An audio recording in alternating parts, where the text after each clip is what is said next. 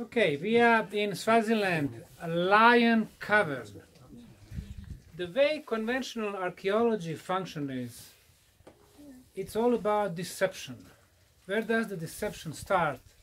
With the names. This is a small example, but still, lion cavern. You would expect to see some traces of lions. Of course, there are none. No bones. It has never been place of the lions. Actually, it was the brand of the beer here in South Africa. Lion. In cavern, you would expect to see some huge natural cavern with the bones, with the signs of habitations. Nothing like that. It was just a place where the hematite had been mined in a distant past. So this is not about the lions or the caverns, but it is about the iron ore. Why is that important? If we trust the sources that this place is at least 43,000 years old, obviously this would be one of the oldest mines on the planet.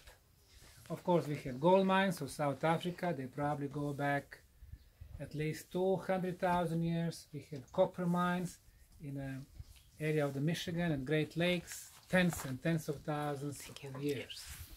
Now, obviously, that humans of the past, and if not Homo sapiens sapiens, probably some other species, intelligent species, they always mine the minerals of this planet for their purposes. But let's see how the classification was given to us by historians and archaeologists. They are saying we have three major periods in the human evolution. We have Paleolithic, Mesolithic, and Neolithic. Neolithic time started 12,000 years back with the end of the last ice age. And before that, Mesolithic was very short, and before that, Paleolithic about 200,000 years back, basically as old as humans, according to the conventional science. And then after Neolithic times, we have three major periods when the metals were discovered. So people could make tools, weapons, and so on. We have Copper Age, we have Bronze Age, and we have Iron Age. Now, those three ages, depending on continents and areas, they go anywhere from 1,000 before present to about 5,000 before present. Some places, Iron Age started earlier, 4,000 or 5,000 back. Some places, 2,000 years back. However, here we have a perfect example that we are blind and we can face the proofs from the past. Now we are looking at the iron ore mining, meaning people were using iron tens of thousands years back, and we call that period Stone Age. Wasn't that an Iron Age because they were using iron to make their tools and weapons and stuff they were using in a practical life?